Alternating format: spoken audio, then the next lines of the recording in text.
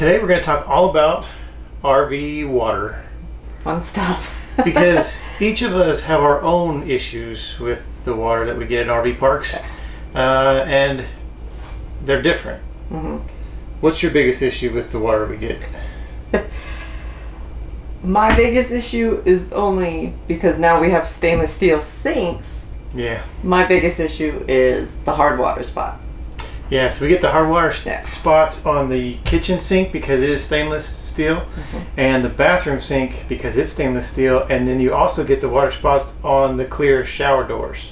Yes, but not as bad, I don't think, because I'm very OCD about cleaning those after we shower and squeegeeing so they don't get the opportunity to stick.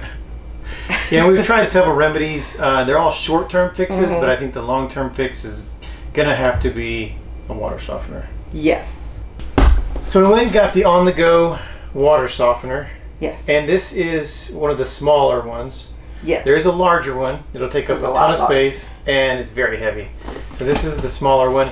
According to the instructions, it's all ready to go. It's charged because you have to charge these with salt every 10 to 20 days, depending on how much water you're using. Yes.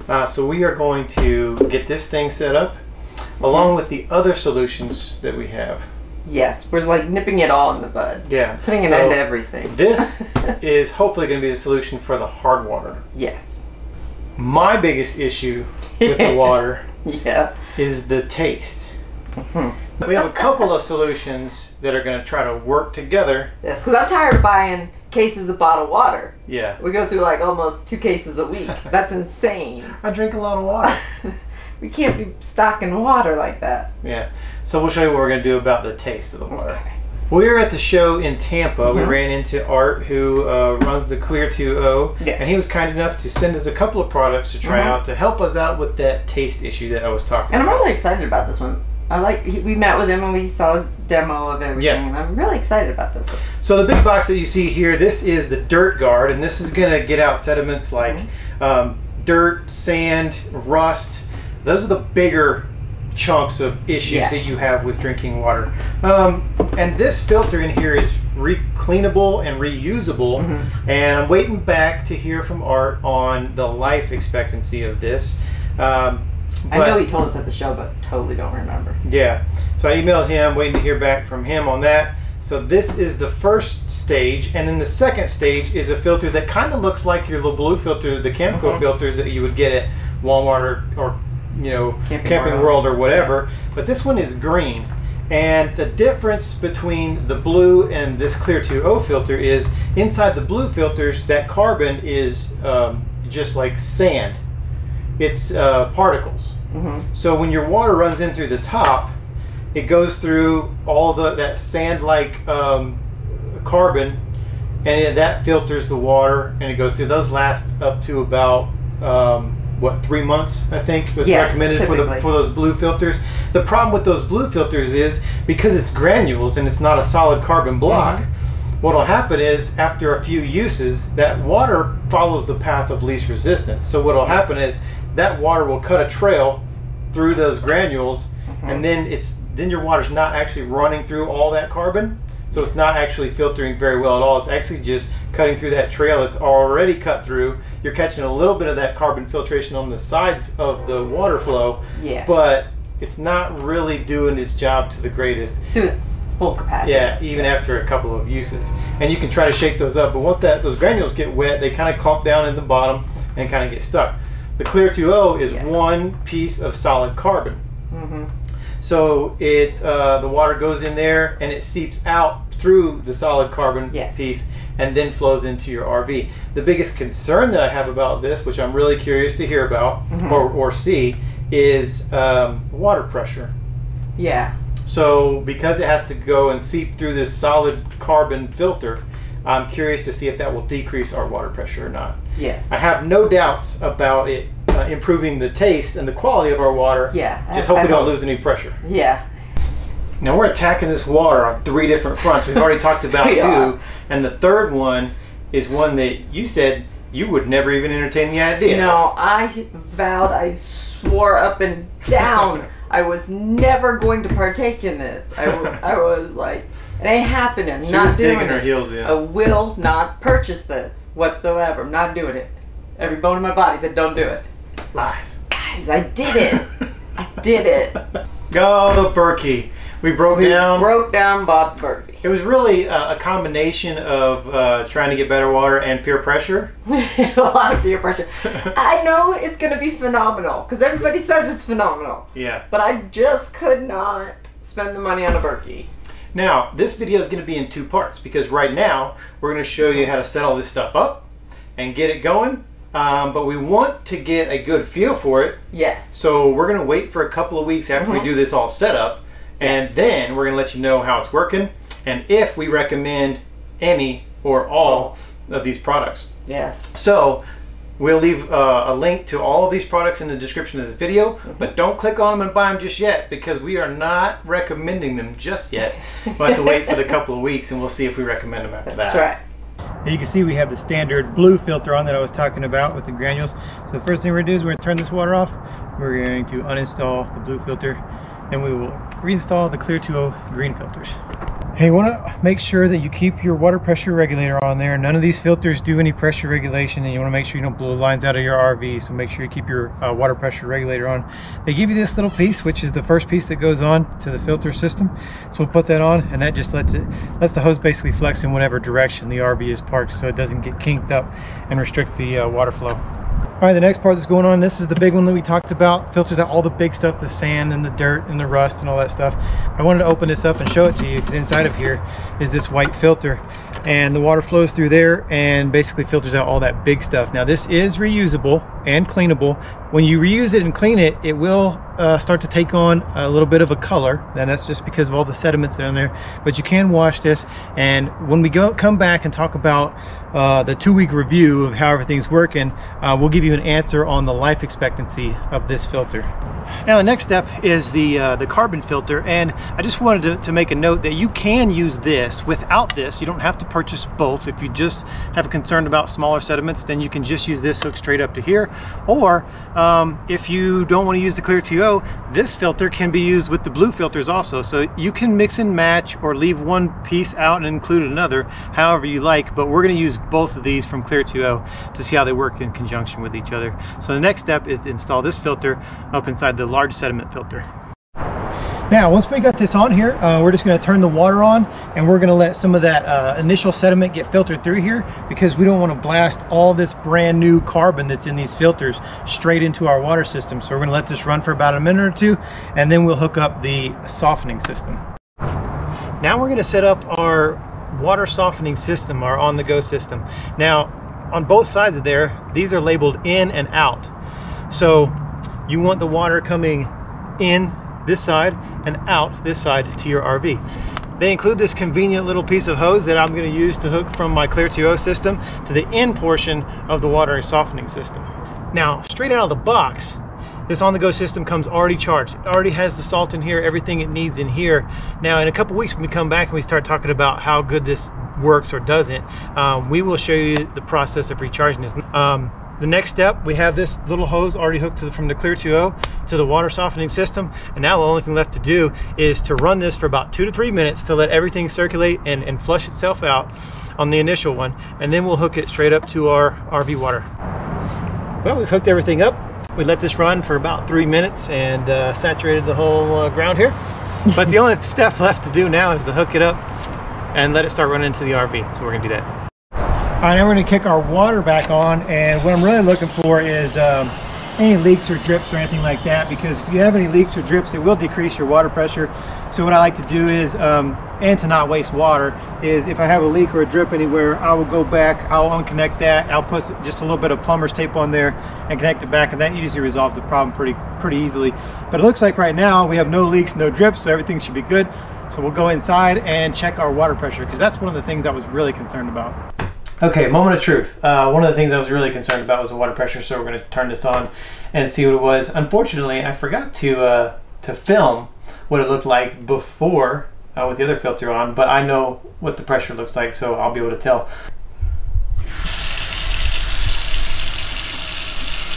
What do you think? That thing? Yep. Looks good. Sweet. Alright, now the third level of attack is the Berkey. And the most complicated part about putting the Berkey together is priming the filters. They give you this little rubber stopper, which you put at the top of the threads of the filter, and you're going to make sure that you have your water setting on cold. Running any hot water through these carbon filters can damage them and make them not last as long. So you want to make sure your water's on cold. This rubber stopper is going to go up against the bottom of your faucet, and I'm going to turn this on at a very low pressure, and after a few seconds you're going to see some beading on the outside of this filter. And once that starts beading, you want to let it bead for about 5 seconds or so, and then all of that water inside has been pushed out, and now your filter is primed. You'll see some water running down here just because you can't get a perfect seal, but what you're really going to pay attention for is the beading of the water on the side of this filter.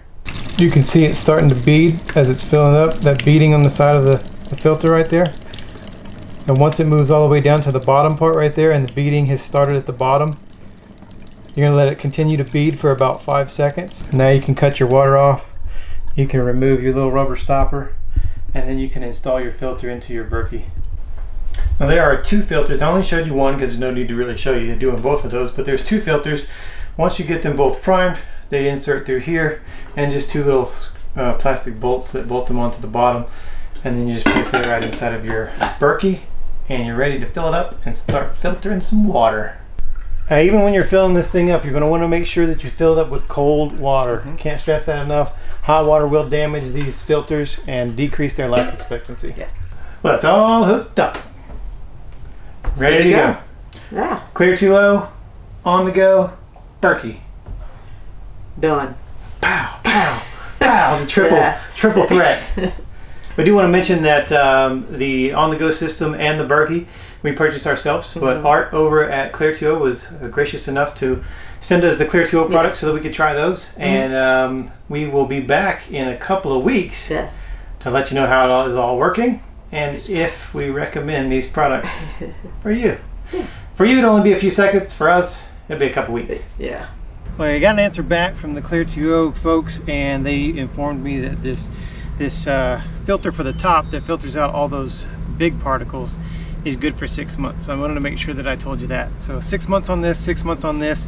So what you can do is just have a couple of those standing by, and either have it on your calendar, or you can take a Sharpie and write on the side of here when it's due, and just switch it out every 6 months, which is about 3 months longer than the blue filter system. And so it is a little more expensive to go with the Clear 2.0, but you don't have to change it out as often.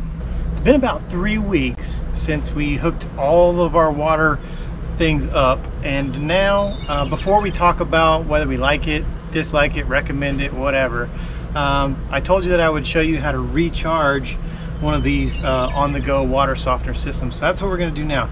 And so first thing I got to do is I got to turn off the water. Now when I first hooked this up, I had this tank hooked up out there, and it just had this little hose from the Clear to Go into here, and then the big hose to here, but I flip-flopped it. That way I could put this canister underneath the RV. So now I have the big hose here, and then the little hose going from here into my trailer. So now what we're going to do is we're going to disconnect the out portion. The next thing we want to do is we want to take this cap off.